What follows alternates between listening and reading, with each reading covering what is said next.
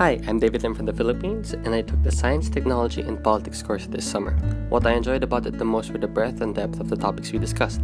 Our professor and teaching assistants encouraged discussions that sharpened our critical thinking skills while delivering the course in chunks of information that were easy to digest and retain. Given pressing global concerns like climate change and the coronavirus pandemic, now is a crucial time for all of us to realize how science, technology, and politics are greatly intertwined. These factors can either move our society forward and choose sustainable progress, or may cause irreversible global damage affecting generations to come.